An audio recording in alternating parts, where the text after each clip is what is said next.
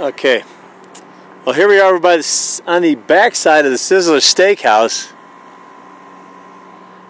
where it should be pretty well shielded, but I'm still getting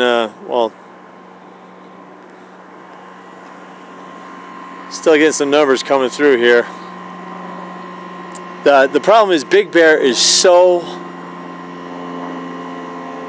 such a concentration of cell antennas and cell towers that I don't think there's going to be too many places you can get away from it, either inside your homes or especially outside. And as you can see by the video of the inside of a cottage, that oftentimes the homes themselves, things in the home seem to be taking up the radiation, concentrating it in hot spots in the home. So I'm going to go ahead and we're going to walk around the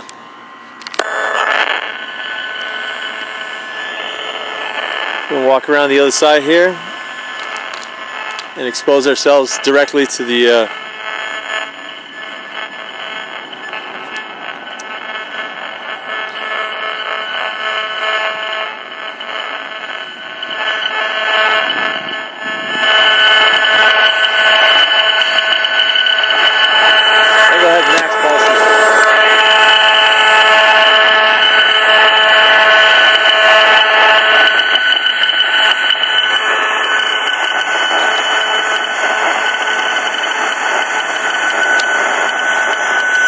I've never seen such a large array of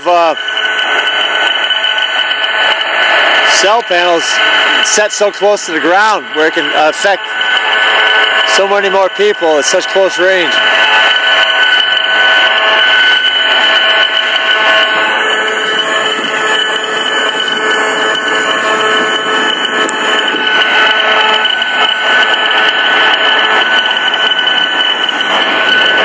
Let's take a walk out here in front of Sizzler.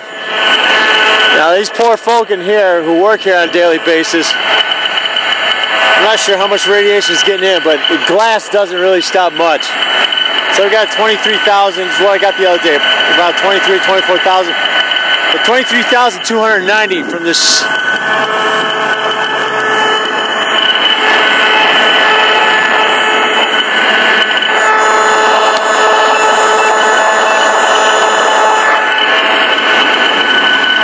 I got it on scrolling. There you go. So that's a pretty freaking high constant level. And go ahead and max it out again.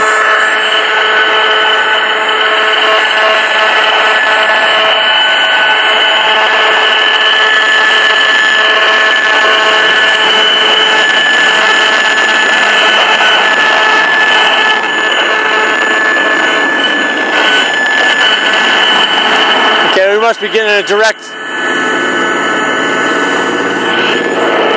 view of a few of the panels. We've gone up to 31,610 for a max pulse.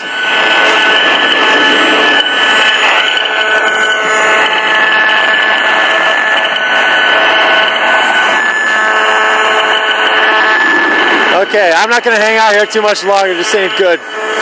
So,